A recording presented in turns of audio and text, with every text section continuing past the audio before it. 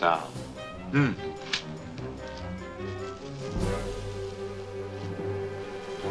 Beef.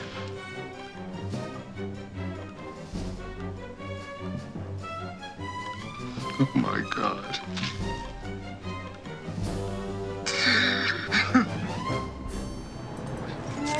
Where are we going?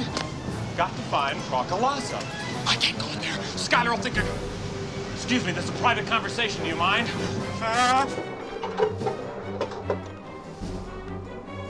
My time is yours. Best one. Go ahead.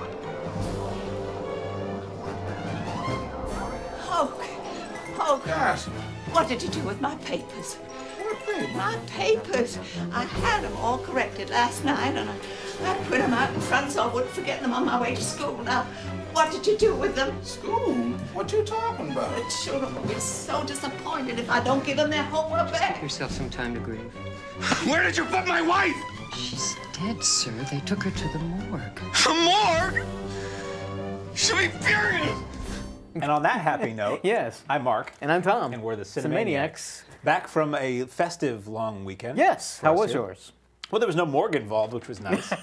I think I possibly ordered my height in DVDs and Blu-rays over this weekend. Well, thanks to you, my pocketbook is about $200 lighter as well. Yeah, I get the sales. I can't. The sales are so crazy. It's pretty amazing. The Fox website had season sets of TV shows for $6. Right. I mean, so you just boom, boom, boom, buy them all. It's like, well, I've never seen 7 seasons of the Mary Tyler Moore Show. Perhaps this is the right time in my life to do that. That's true. So aside from just foolishly spending money that I didn't have, it was fun to get together with the family and wear a really serious and form-fitting dent in the shape of my tuchus on the couch. Got a lot of viewing done this weekend. Good. Speaking of viewing, yes, we watched movies for this show this week. I did at least. I don't know about you, but sure, why not? But yes, would you care to start? Oh, sure, if I may. Okay. So, okay, what do you do when you are the younger sister of an older sister who is the princess of the land and has this little problem with everything she touches turns to ice? Well, you hope that you don't get too close because you might get frozen. Not a kid's film unless some discussion of the rectum is in there. Yeah, right. If there's some kind of like frozen poop or something like that. Yeah, I don't get it. And I didn't get this too much. I kind of didn't either, you know. Very, very popular at Keene cinemas where we choose to go to see films. Lines almost literally out the door when I got there to see this. And this is like what everybody was going to see who wasn't seeing Hunger Games again. Right. Saw this weekend. A lot of little kids and families. I just thought it was boring. Sorry. Well, you say little kids, I think that's the target audience. Yeah. And we always get into this discussion of, is there enough for the adults? And I didn't think this one gave it to us. No, the main princess, I mean, the focus is on the other sister, to quote the title of a pretty bad other movie. The main sister, she's, in my mind, she's like Iceman from Spider-Man and His Amazing Friends. Everything she touches, she can create ice, which is kind of cool. Right. And she sort of is kept away and she hides her power because she doesn't want to be thought of as a freak or a monster. And the younger sister is trying to break through the ice and reconnect their relationship and all that. So this younger sister, who I believe is played by Kristen Bell, her mannerisms and speech are very contemporary, and I think that's almost a nod toward the parents in some ways. Some of the lines she delivers seems like they're thrown more toward the adults, and it's not wink, wink pop culture references. Right. It's just more seeing the world with adult eyes. But overall, it's just a very simple tale of good. Was there even evil in this movie? No, there was some troubled times. What do you do? Troubled times, and will I find a pretty boy to kiss me, and that kind of thing. And it really felt like a movie that was for little girls to me. I was pretty. This is one of those movies where I was kind of okay in watching it to a point, and then it crossed a certain line in time where I just said, "I'm done. You could wrap this up anytime now." And it's long too.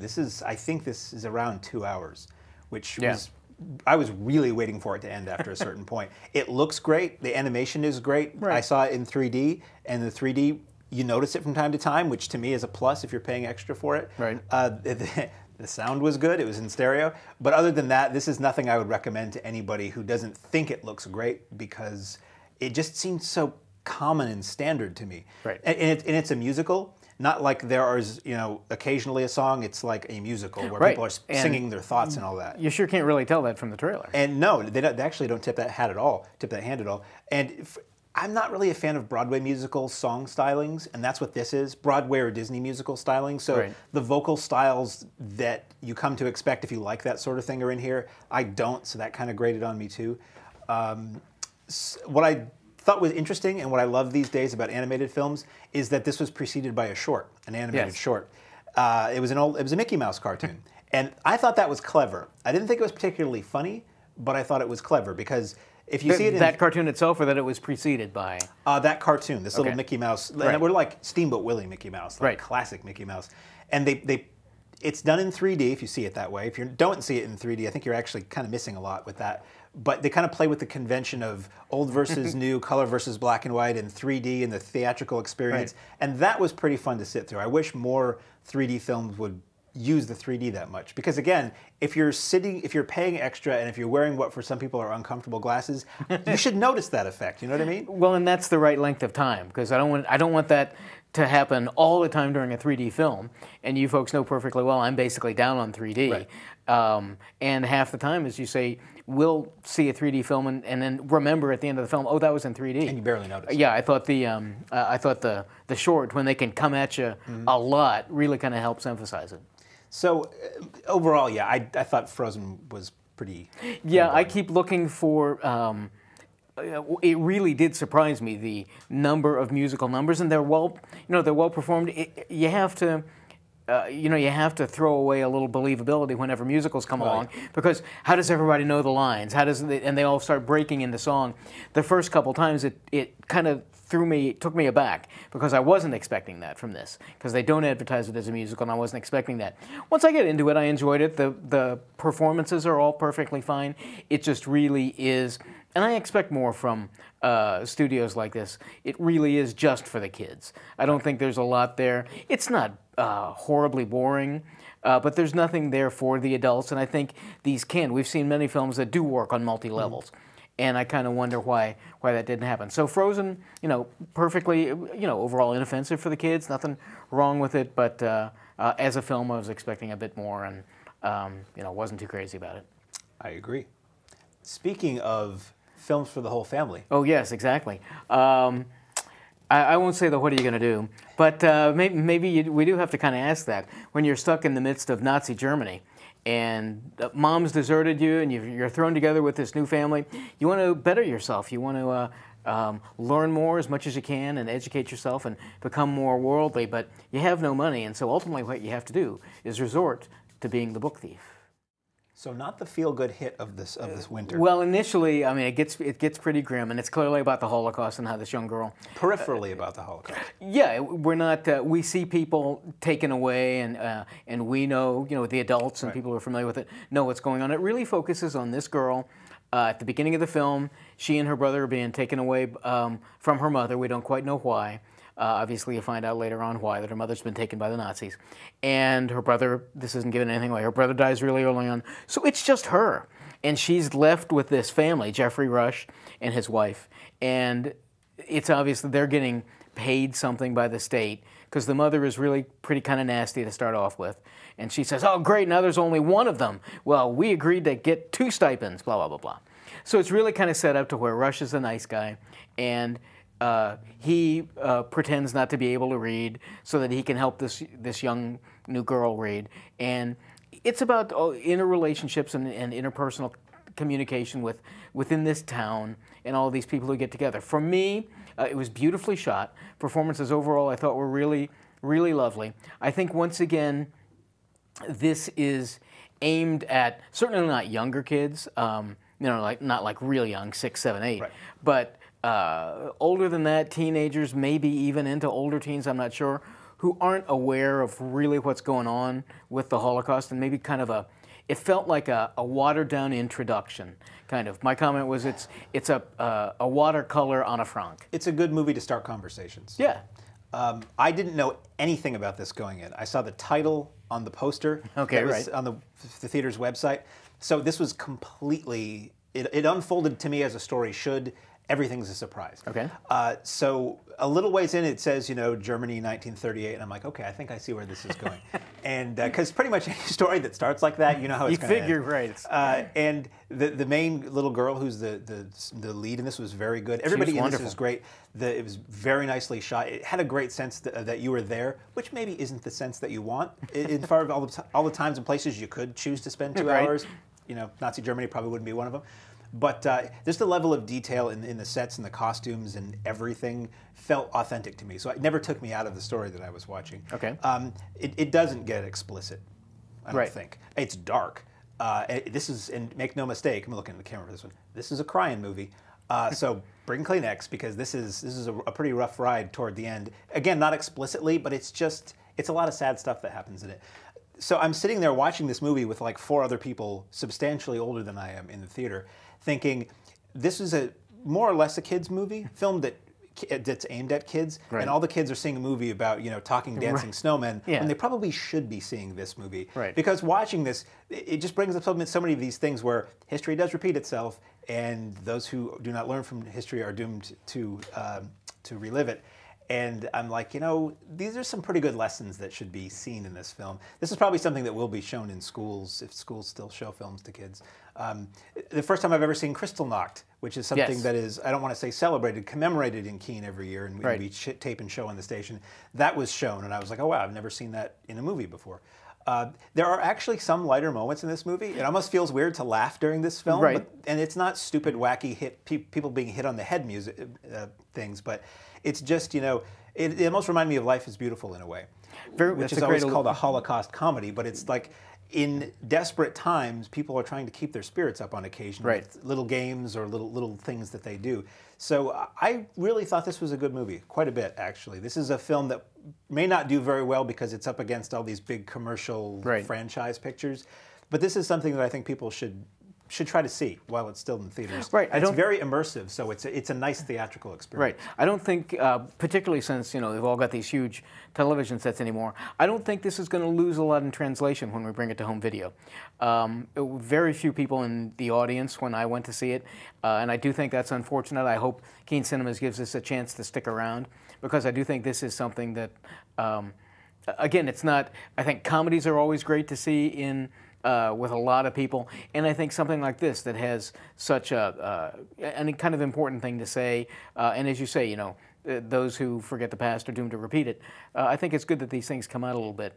My ultimate little, I was somewhat disappointed. I knew not a lot about what the real topic was, but I heard a lot of great things about the book and the film, and I was real happy to see that our friends at Keene Cinemas got it. I appreciate that. But I just kind of thought, you talk about Kristallnacht, and we see Kristallnacht occur, and then boom, we're away from it. And this is ultimately why I felt this was more aimed at kids, because we didn't dwell on that. We didn't see the real ramifications of it, because I think it's really kind of just an introduction to some horrible things that happened, and then move on, let's deal with the rest of these things, which I thought overall it did pretty well. Yeah. One of my problems was, before I went into this, like I said, I didn't know a whole lot, and we kept seeing the poster and everything like that, and there was just something about the actress, and I think she's wonderful, but there was something about her that I just didn't, it made me uneasy, it made me edgy, and I wasn't looking forward to seeing this film. And I did a little research beforehand, and I finally figured out what it was, and I mean, you can take a look and see what bothers me about it.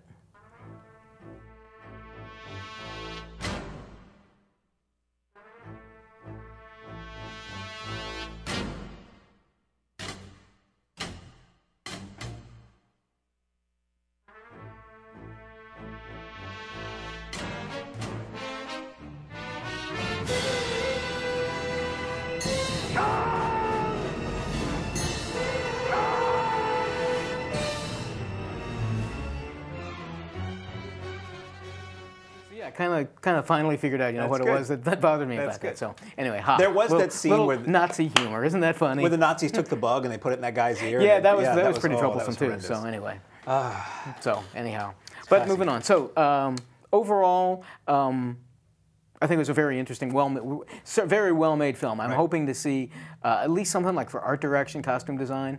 Certainly, I don't think, while she's the real star, I don't think she has enough oomph to pull an Oscar nod for Best Actress, but Rush might get one for supporting, I think, because performances overall were all real fine. So it did seem, I don't want to say Oscar bait because that seems kind of cruel, but Yeah. there were elements of it that made me think this might get an award. Certainly because it's worthy. really well done. Right. Yeah. Speaking of award-winning cinema, Yes, Sean. if I may, what do you do when you're an ex-Interpol undercover cop who's changed your life and moved to a small Louisiana town to escape all the bad things and probably a biker gang who's trying to kill you? Well, you hunker down, you get ready, and you defend your home front. Oh, he's coming down like a So hen. you better watch out. Hey! So we were just talking off air. I knew nothing about this going in. I knew very little, and then when the opening credits came up, I knew I was in trouble. Or at least I thought I Produced by was. Sylvester Stallone. Oh, that's interesting. And written by Sylvester. Written by Sylvester Stallone. Watch out. So I did a little digging Okay. of my own, a little cinematic sleuthing, and this was originally written to be a Rambo 5 script. This was written. This was one of the scripts that was being looked at as being the follow-up to the last Rambo movie. Right. And I remember at the time having heard that the next Rambo film might be Rambo against homegrown terrorists, like a militia kind of thing. So apparently Statham knew of this script, knew they weren't going to make it as a Rambo movie, and asked if he could have it for a vehicle. So they rewrote it for Statham and not to be the Rambo character, which is interesting to me. Now I think about this movie, how would it have been different if it was Rambo? Like, what did they change and what did they keep? Right.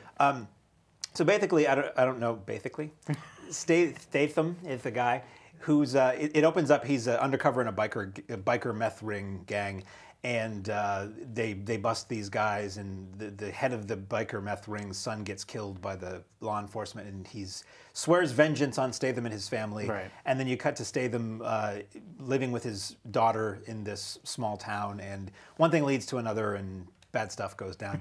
James Franco plays a local meth lord king who's the villain. And I generally don't like James Franco, but I thought he wasn't bad. As See, I do. I tend to like him. Southern fried, you know. Okay. At first, the first scene he's in this movie, he's busting up these kids who are cooking meth and using it with a big stick, and he's beating the hell out of everybody. I'm like, oh, this is like Walking Tall. He's going to be like Yeah, another right. Buford Pusser. And then he flipped and he was a bad guy. Sorry to give that away.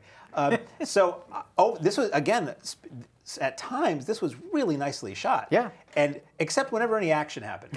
Then it was just like, let's just shake that camera around a lot. People don't need to see what's happening, right? Right. And it's a damn shame because you can see that Statham is doing some neat moves on people, and the choreography, they took the time to choreograph it and to hire people to do it, and then they do this with the camera and cut it really fast, and it's just like, I think he hit that guy because the guy's laying down now. Right. It's like, why do you bother?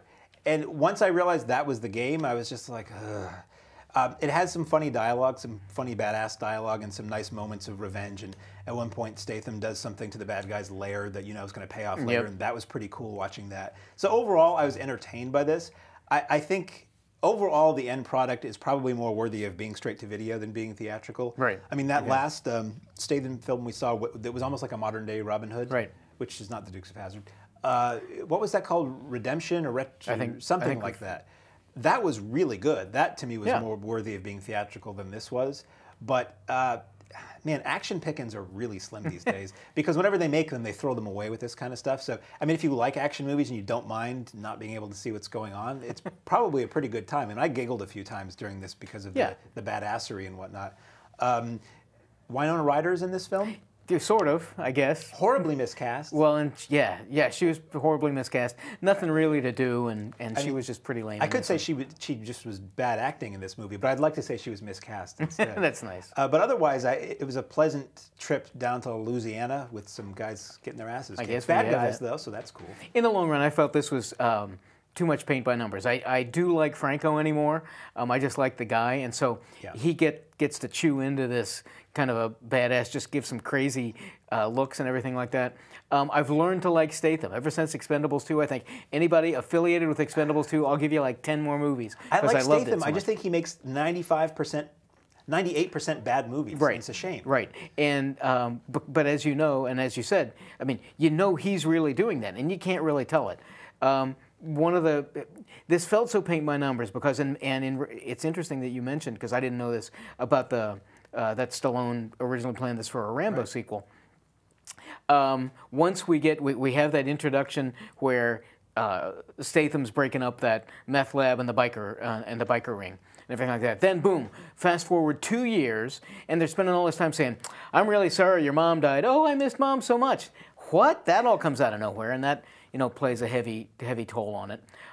We have some decent supporting characters. Kate Bosworth is this just seemingly just nutsy, super bitch with her rather overweight kid who picks a fight with Statham's kid Which early is the on. cause of all the problems. That's the problem. How many people died because that kid was a punk? A lot. I love Bosworth, and she has an interesting character arc a little bit, so I kind of like that. But ultimately, my biggest complaint with this, because it's the whole revenge thing.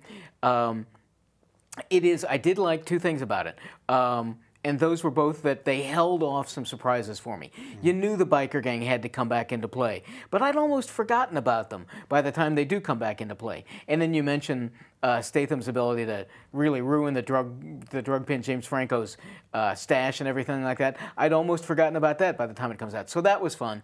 But in the long run, the real bad guys, the real guys I felt super threat to Statham's character, they're hired by Franco and the biker gang all come back, and he takes them out real quickly. And then the last half hour is like James Franco being the bad guy. And I just felt, and I think this is miscasting again.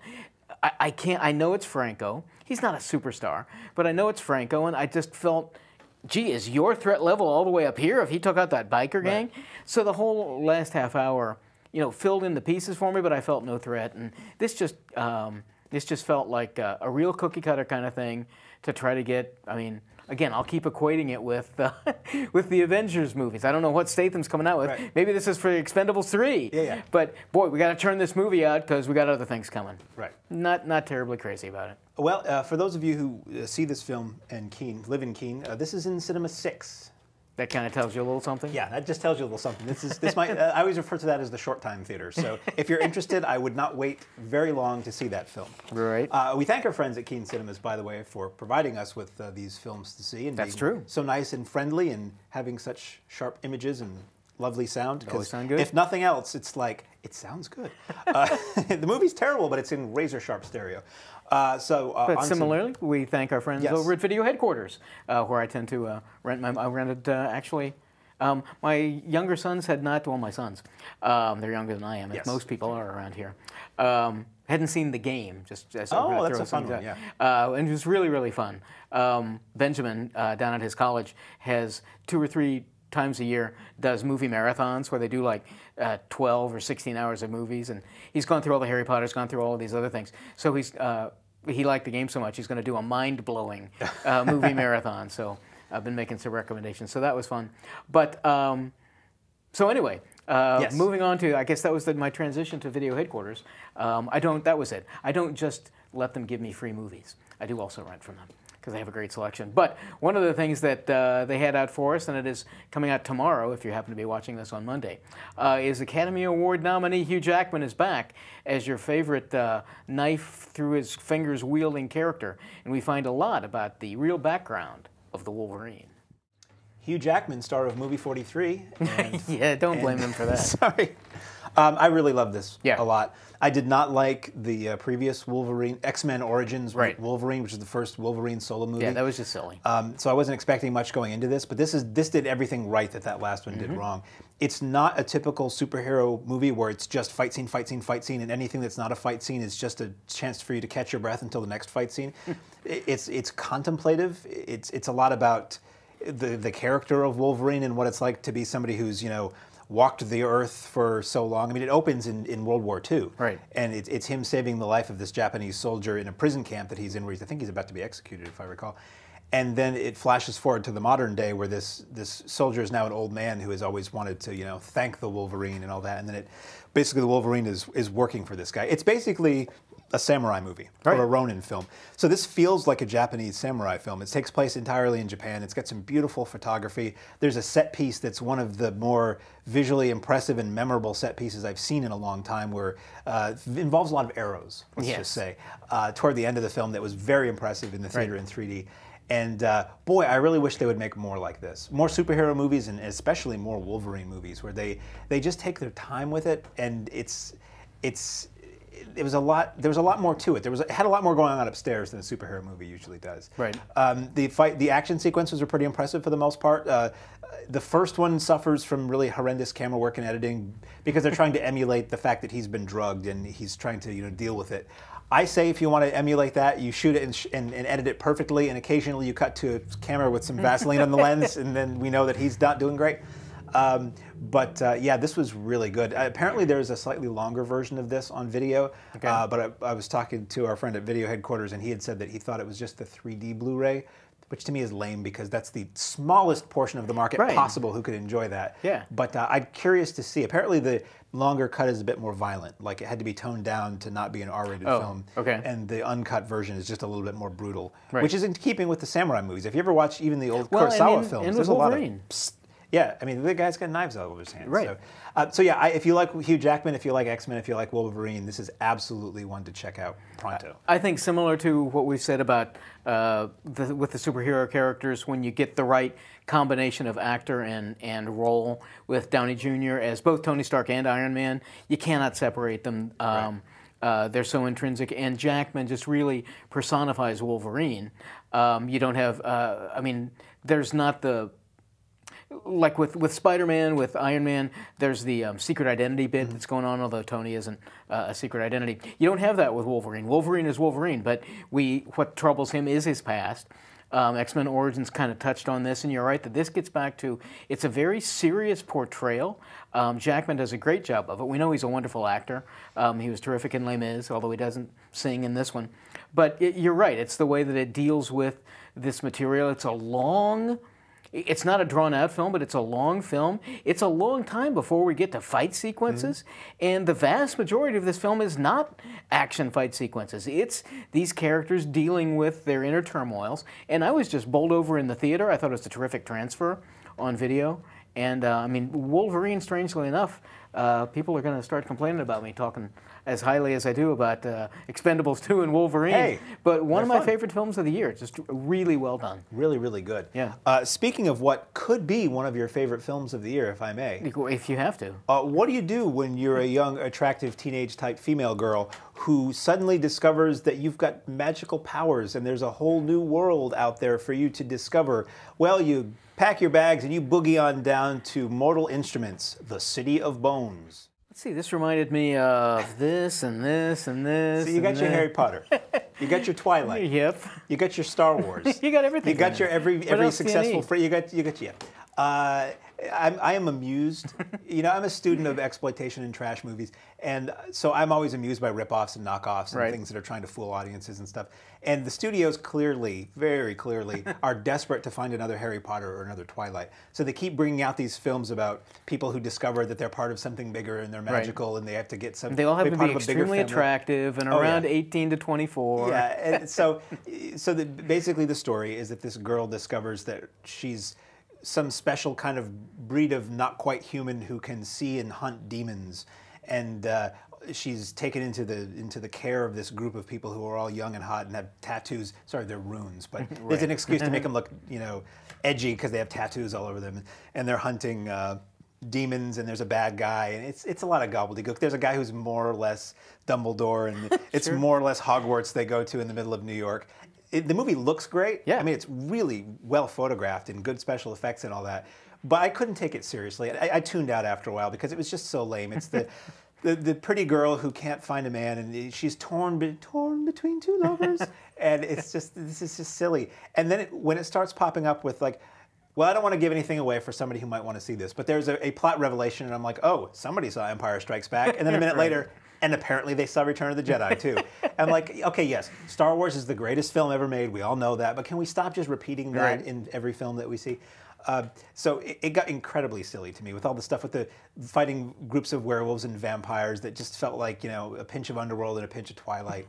And I'm sure there's an audience for this. I'm sure there are people who like this a lot. But I just thought it was a silly hunk of garbage. I agree completely that it's silly. It kept me going for a little while. I thought performances were fine overall. When you really look at it, it is clearly just the story that is so derivative and so just trying to recreate some new things. But I thought the actors were fine. They delivered these painful lines as well as they could. It looked really good. So if you're liking the way the trailer looks, if you're just needing another fix of, as you say, Underworld, Star Wars, Twilight, Harry Potter. It's like they have all these little index cards that they keep rearranging. They took all the elements of Twilight and Harry Potter, and they didn't. Okay, maybe this time it'll work, and they make it based on a book too, and it's got at least three books in that series. Okay, great. Excellent. Let's try it. Oh, it didn't work. Okay, well, let's rearrange them again. Let's make another one. It didn't work. Let's rearrange and make another one. And it's like, how many more times are we going to see this same, almost the exact same thing until it hits, or until it's time to just start remaking the Harry Potter movies, which I think is 10 years or less before you start remaking. Before you get that going, I think. Yeah. Okay. Well, then he can play Dumbledore. So yeah, Harry, exactly. Anyway, moving along.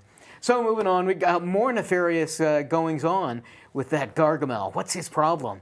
He's got to try to create his own Smurfs, but he's got to kidnap people, and there's just that ingredient that you really need to make the first Smurf, and then you'll probably need that same ingredient again to make a Smurf 2. Anyway. Yes. Yeah. This is speaking of Oscar categories. Speaking of Oscar bait, don't you think? Not a fan of the Smurfs as a kid. I'll agree. The age I was at, that was for girls. Which at the time, as a little kid, that was a bad thing. Well, that's for girls. So growing up now, seeing a Smurfs movie, I'm like, really? All these films that were cartoons I didn't take seriously, made into movies, I just can't take seriously. Right. I didn't really care for the first Smurfs movie. Thought Smurfs 2 was better than the first movie for me, but I didn't like the first movie. So better than something I really didn't like is not saying a whole lot. For me, the best thing about it was Brendan Gleeson as the father-in-law of... I don't remember. The male lead in this film, Neil Patrick Harris. Oh, Neil Patrick Harris, He's a small-time actor. Nobody's going to remember who can remember that? Nobody else knows that guy either. Brendan Gleeson as Neil Patrick Harris's father-in-law was quite funny, and he gets turned into a duck in the film. And all that stuff I thought was actually rather amusing. Right. Otherwise, it's a movie for little kids. Yeah. Really. I could use a little bit less of the Smurfs using the word Smurf to replace dirty words, because that just seems not very classy to me in a kid's film. But otherwise, it's a movie for kids. Right. So there's not much I can criticize about it. I still thought that, strangely enough, that in the second one, that there was enough, a little bit additional there, kind of wink-winks, and maybe it's because of the casting with Neil Patrick Harris and some of these other folks, that for the adults, I think it keeps us there.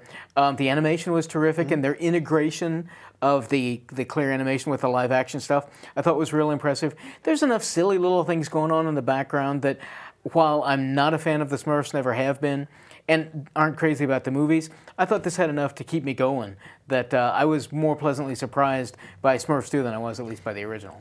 For me, it was nice. It was, if nothing else, a way to spend a tiny bit of time with Jonathan Winters one last time. Because he recorded the Popper Smurf voiceover before he died, which was nice. Not that he died, that it was to hear him again was nice. And this did something that I wish the first one had done, which is you get to spend a bit more time in the Smurf world before you come to our world. In the first one, you're there for like 30 seconds, and suddenly you're in the modern world, and it didn't feel like there was that much of a fish out of water thing for them, because you didn't see the pond they were swimming in beforehand. And in this, you get a bit more of that. That was kind of interesting. But otherwise... I would say this would be one to rent for the kids, and then leave the room and go do what you need to do. Go let them sit there and watch it. Yeah, yeah. So in the theaters, I think we're looking at book. There's a lot of Nazi Germany stuff going on kind of here, or at least war stuff. We're looking at The Book Thief in theaters and Wolverine on video. I heartily agree. Yes. So next week, it looks like we probably in theaters have, I think there's only like one movie coming out next week. Great. It's going to be a little slow until we start moving into the Saving Mr. Bankses and all these kinds of things toward the end of the month. Which is, okay, we have a minute. I firmly believe that general audiences, normal people, don't want to watch movies about movies. They don't want to read a book about somebody writing a book. They don't want to listen to a song about somebody who's trying to write a song. So this Mr. Banks film, which is about Walt Disney trying to convince the author of Mary Poppins to let him make a movie of Mary Poppins, that looks interesting to me. But I don't know if regular people care about that. Right. I think they just want to watch Mary Poppins. Probably, right. Do they want to watch people coming up with, I don't know, it seems Hollywood keeps doing it because Hollywood finds it interesting, and LA people find movies about movies interesting. Right. But I think regular people don't. So I'll be curious to see how well. It's got two huge stars, and so that'll have a draw to it. But yeah, whether or not normal people would really care about it, that's a good point. I find it interesting because I love both of them. Yeah. And obviously the filmmaking process, but that's a good point. And relative to that, another like big name films coming out. I'm not really sure what's down the pike for us. I think some movie called Anchorman 2 is probably coming out. That might be there, and there's a highfalutin, high concept film. Well, no, don't you think? All I know about what's coming out are the trailers that I see at Keene Cinemas before the films. And certain films I can't wait until they come out, so I don't need to see the trailers anymore. Yep. And Anchorman I've been seeing advertised for what seems like a year now, and I think that's a January release or a Christmas release. I think it's Christmas. And then this, pardon me if you worked on this, stupid-looking I, Frankenstein movie about the sexy kung fu Frankenstein, which looks ridiculously awful, and I like bad movies. That's not coming out until January 24th. Right. And I'm just like, oh my God, we need to see this 3 times a week, every week until January 24th. Right. It can't come But without the soon Harry Potters or anything, there's no real huge, holiday, Christmas holiday kind of film that I think everybody's expecting. And I think does. Although with Anchorman, as much as I love the first one, it does look better. The more trailers I see. I still haven't seen the first one. I don't like Will Ferrell generally, so I'm going into this one as open as possible. Okay. But I'm saying the trailers don't. Don't you think you need to do a lot lot of research on the first Anchorman and? Perhaps. Yes. Anyway, that's all I got this week. That's all I got this week too. Shall we? You're ready? Okay. Ready? 1, 2, 3. Until next week. I'm Mark. And I'm Tom. And we are the Cinemaniacs. We tried. We'll try again next week.